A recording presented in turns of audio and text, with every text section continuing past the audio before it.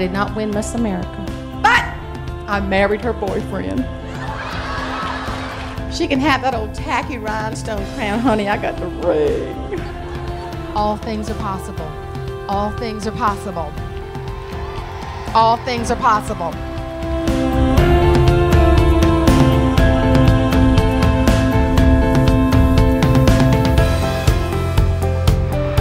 Thank you.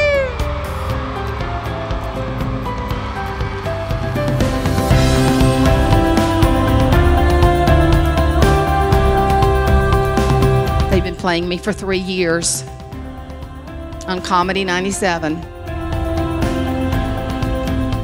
I wanted to go to college. I took my PSAT, made the lowest score in the class.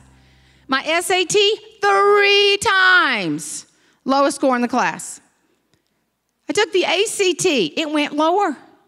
I applied to Clemson. They did not let me in. That admissions director, I got sassy. I got sassy. He said, does your daddy have any pull? I said, yeah, he's got a brand new 40/20 John Deere. What else you want? That didn't work either. I couldn't get in. Nobody wanted me. SATs were everything back then. But there was one school in Columbia and in Carolina. They said, maybe. We want to interview you. I said, I can do this. I drove to Columbia. I felt sorry for that man. I wore him down into the nub of the carpet until he let me in. I'm telling you, I begged that school. I said, you do not know what's inside of me. Please, please, please. How many of y'all remember the movie Mulan? My favorite line in one of the songs. When will my reflection show who I am inside?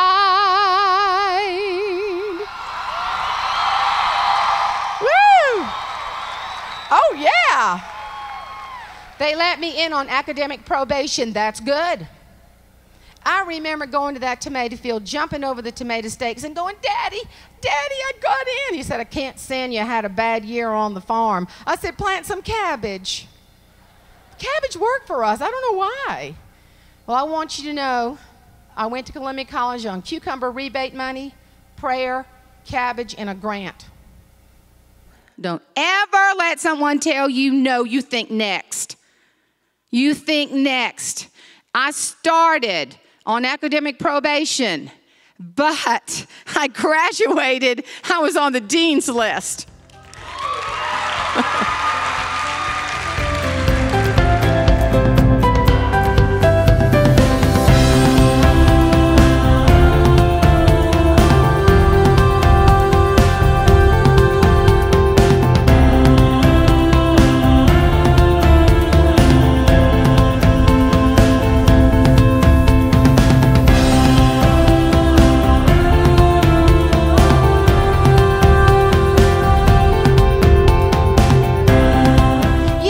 Do have futures, and even as adults.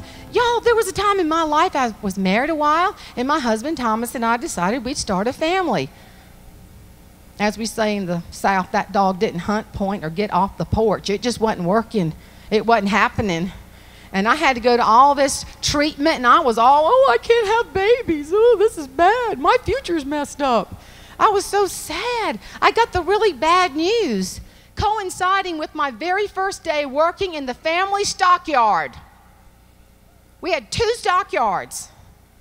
And I was so down the dumps. I didn't like me. My future was messed up. The doctor said, you will not be a mother. So I walked in the stockyard. And there's a cattle buyer. I thought he had a tumor. It turned out to be a red man.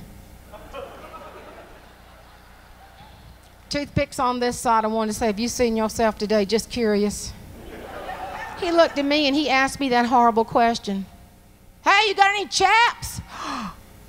I thought, I'm not giving him my chapstick. I'll get cooties on my lips. I said, what? He said, hey, chaps, you know, children. I went, I can't have children.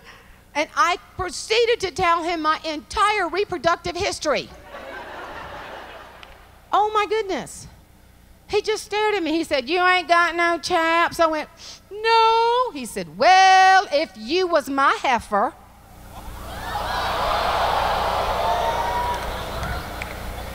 I would have done drove you to the meat processing plant. I said, honey, if I was your heifer, I'd drive myself. Yeah.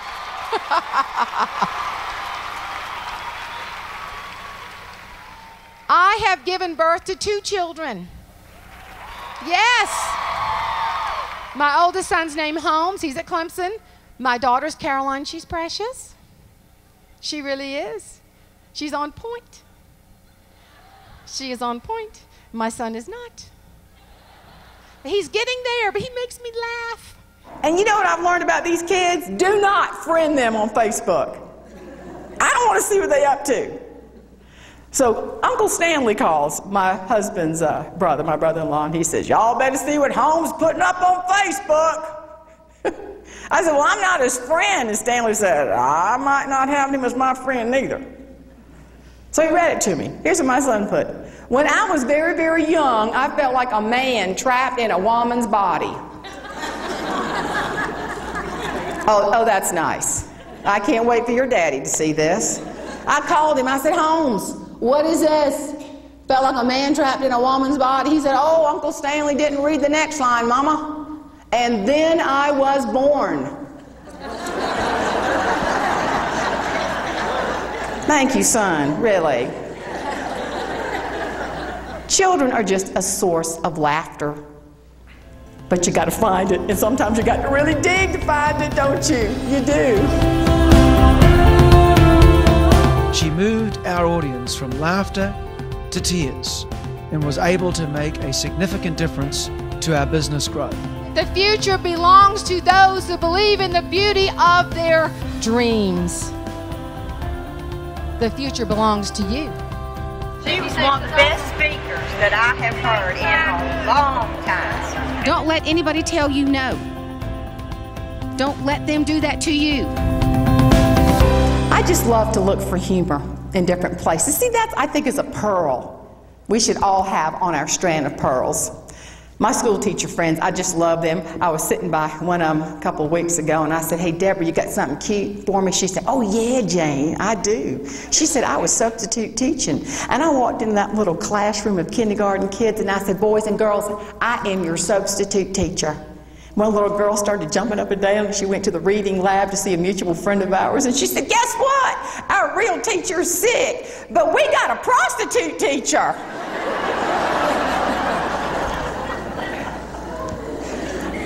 I think humor is everywhere.